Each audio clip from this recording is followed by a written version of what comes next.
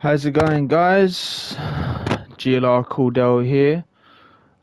This is just a video of the daily C races at Sardegna on race A. It was a pretty intense battle, throughout the courses in this daily race C. I think a lot of people have been enjoying this.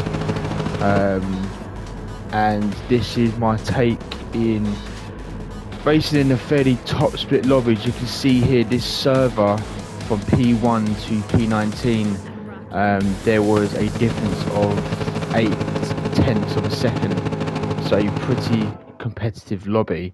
Let me just pause just while I go through it. So yeah, it's a pretty intense lobby. Some of the drivers in there were sort of, you could say, top split drivers, not like the best, but definitely very competitive. The majority of people will tend to race the vet, as you can see here, but obviously McLaren is the best one for qualifying time. So I forgot where I was starting here. So starting in P6, like I said, once again, it was a very competitive lobby. The guy behind me there, the French dude, I've seen him through loads of streamers that I follow. He's been again top split lobby, so I knew that he was a fast guy.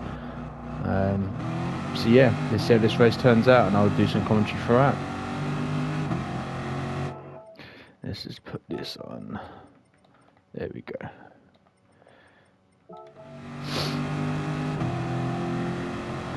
So I'm starting on the mediums. Just always be careful when starting on the mediums that you get your braking points correct, and the tyres obviously not as warm as they would be starting the race.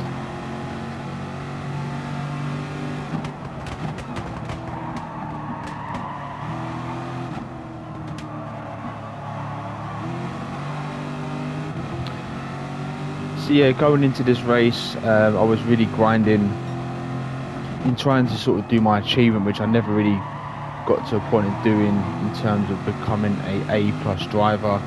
It's always been a goal of mine, but as some of the guys who I race with know, I took a big break away from Gran Turismo Sport due to numerous reasons, and so yeah, about an 18-month break. So it was quite a lengthy break away, and I just wanted to get to A+ due to GT7 being around the corner. So I thought, let's do this race here, because I think a week before this race come out, I did a charity race which was an hour long in GT3s, and due to that race it gave me the confidence to remember try and grind out and getting my driver rating up. And this race here, it managed with the final position, which I won't say yet, gave me that achievement, which I was of course very, very happy about. So these guys here obviously went wide, and I took completely advantage of that and did a nice little move there. Maybe we want that back actually. So these guys coming wide, as you can see. So the Aston is really, really wide. The McLaren's obviously follow these lines, which you shouldn't really do.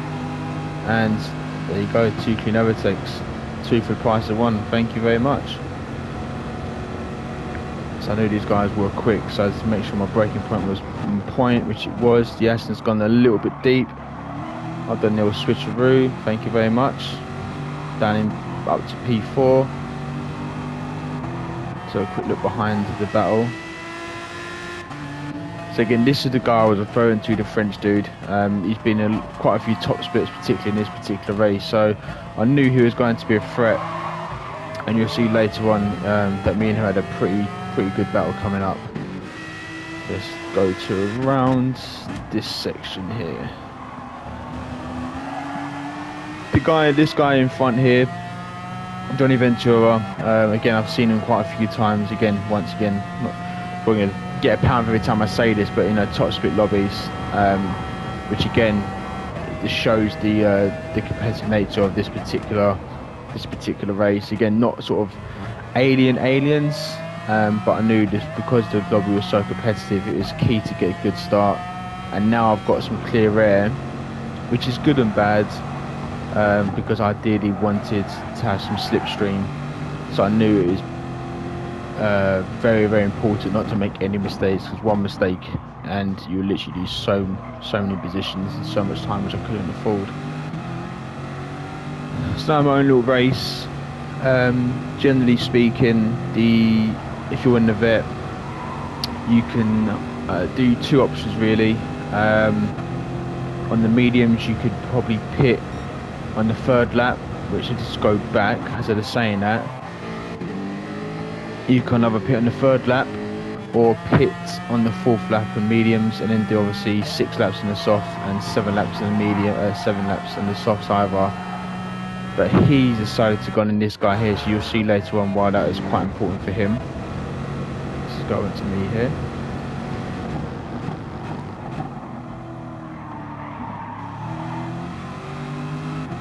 Just try my absolute best to keep some clean lines and try and, it's all about consistent laps really. I think really good laps on the mediums, you're probably looking of the so-called aliens, maybe sort of like low or mid 140s, something like that. So that first lap was for me was a 41.5, so about a second off the pace of the so-called top dogs. But let's see what I can do in this particular lap here.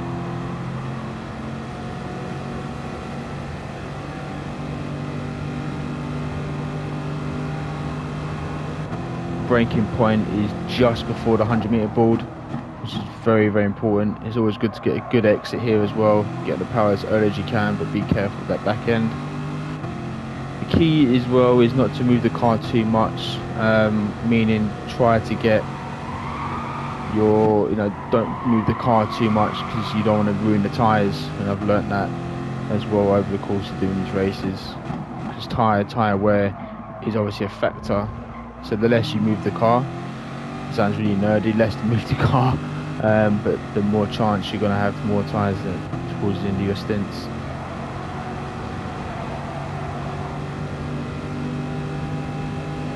Let's see what lap I pull off here. So that's not bad, a 141.1, 4/10 off the last lap. Again, 100-meter board, go down to second. You could do that in third, but I find it a bit too difficult, because you can probably carry a bit too much speed going in third gear here. Again, you want to brake just after the 50-meter board, go a little bit straight in off the brakes. You don't want to be on the accelerated here. Second gear straight into third, eliminate the spin as you just saw there. Once again, just after 50 board, and start turning in after the second barrier, get as close as possible, wait, and then accelerate out.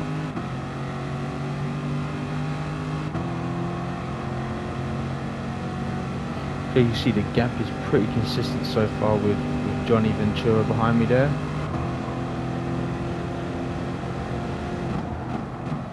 So I think I made the decision that this was the fourth lap, so this is my in lap, so I knew these last corners here were so important to get right.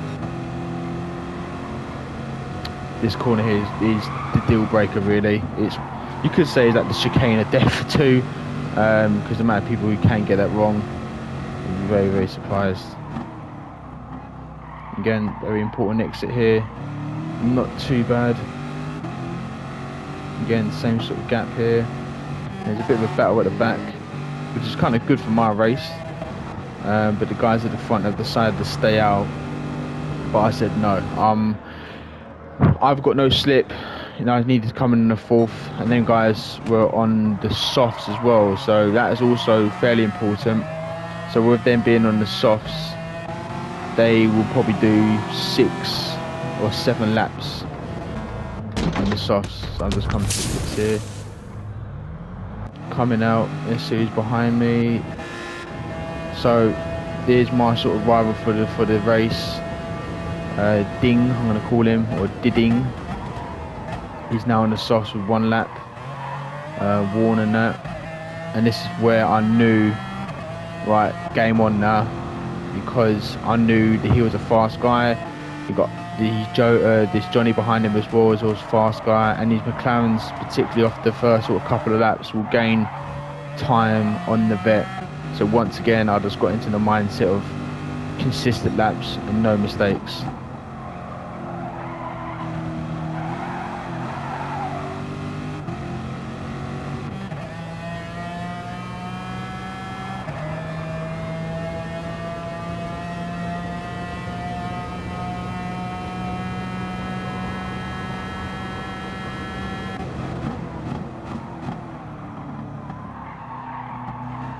A little bit wide there.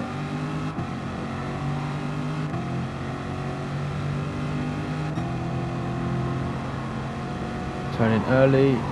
Just after that, sort of when a curb it disappears into the grass, that's the time to dab the brakes and then turn in fairly early.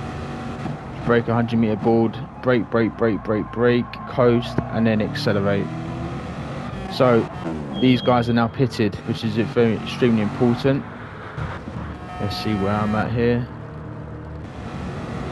So he stayed out. I think he has stayed out as well. And where am I? There we go. Sorry about that.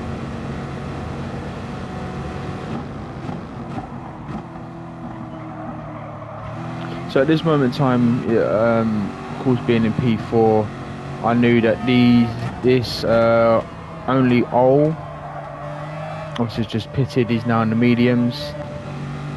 This guy has stayed out, so he's my opinion, I knew he was going to come in at some point this lap, and so is this guy. So again, running a purple lap here. I forgot what my laps were, but I knew it was pretty consistent, hence why I was very happy with this race. I just wish I had some slipstream, because that could have, again, it helps your tyres with the slipstream, obviously helps your race time, but you know, playing devil's advocate, it's probably good to have clean air like this, because you can literally fully concentrate on your braking points, and just literally just have tunnel vision really, which I think did help me throughout the course of this race, and I knew that my targets were in front of me, so that gave me the motivation to do well. So this fella's going into the pits now to see where he heads out. We're gonna be on board, stay with myself, and to see where it happens, if I do get in front of that fella who went in first. Oh, so there's also the Finn as well. The Finn has also gone into the pits. So let's see. So he's gone out. He's just been taken by that only Ol, and I've now come into P3, which isn't too bad at all. So the guy initially went to the pits to Finn. Where's he gone out? He's come out in P14. So this shows you need to maximise those tyres. You really need to maximise those tyres, and he may have done a mistake, or I don't know what his situation was. So now we're in lap 7. And as you can see, just running a purple there. My last lap was a 140.2, which for someone like me, that's really, really good. Because the real top split drivers, from what I've seen, one of the fastest that I come across was I think it's a 139.2. So I was a real second behind, you know, proper, you know, races. So I knew, just re-watching this race back, that I was in my element here. I was really, really, really determined, and I guess with the two drivers in front of me there, we weren't too far away. I just wanted to keep pushing as best I possibly can. Nice line there.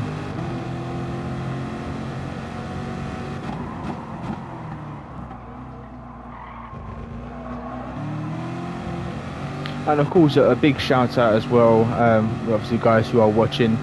There's an EDTM series which is going to be starting next week Saturday the 26th of Feb, and these guys are amazing. They are top lads. You set up everything, you know, do the leagues, good Discord as well. And like I said, if it weren't for these guys setting up the league, I probably wouldn't be back in Gran Turismo, to be fair. And of course, big shout out to the GLR boys, Guinness Land Racing, who are obviously taking part in the EDTM series. And it's just good for me personally. It's just great to be racing back again with my mates. and just a love of sim racing really. So watch out for the series taking part next weekend on a Saturday, and I do hope to maybe stream some of those races or at least show the replays from the weeks going forward. So if there's something which you're interested in watching, feel free to subscribe to this channel, obviously like it as well, and any comments, anything you want to see different, feel free to let me know. Back to the race. So the last lap I did there was a 140.4, which again is really good because the tyres are wearing out pretty much every single race, so I knew that I was on point for consistently laps there. And again, a 144 is again, for someone like me, it was pretty decent. So my sort of rival for the day, Ding, if I'm pronouncing that correctly, you can see the thing about the McLaren, it's a great qualifying car, but in the race the tyres they can't keep up with the likes of the vets. I think the strategy for, let's see the race here quickly if I go back to what I was saying. So don't forget, this fella here pitted a lap later, so he does have slightly fresher tyres. He's now taking the lead, and of course me in the background there, I was hoping these guys was to battle to try and get as close as I possibly can. But yeah, as I was saying, the McLaren, the best strategy for me personally when I started off in this race was a 5-5, so 5 laps in the medium, 5 laps in the soft. But at the end of those stints on both tyres, they're shot. You know, the car's drivable, but you just lose way too much time, hence why the vet was probably the best option to choose for most people in this race. Let's look at this battle.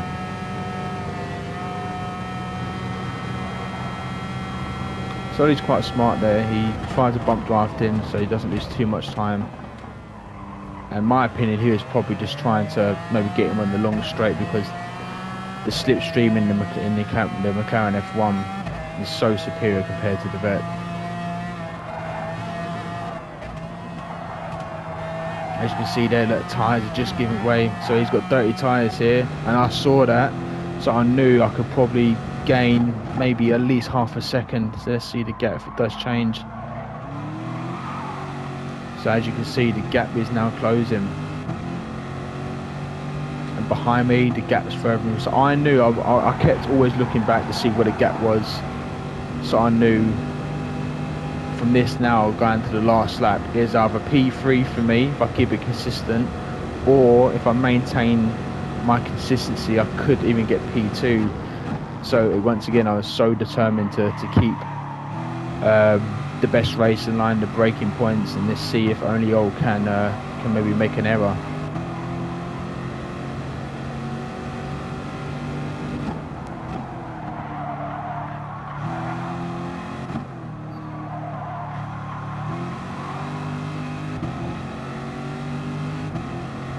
So the final lap here.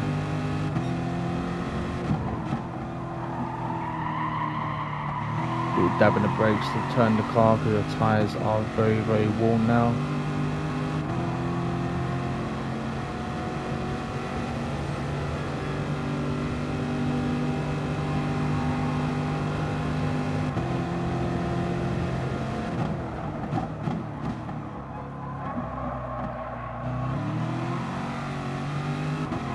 Coming to the final corners again, you're kind of hoping for yourself not to hit the wall, but kind of hoping for them to make a mistake. So I was seeing, make sure I do mine first, which I hit it pretty decent.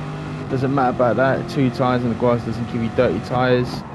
Final corner, not bad, but the guys at front nailed it. So yeah, P3, and I was very, very happy with this result. I knew coming into this race, if I had a good result in a lobby like this, I could have reached my target in getting A+.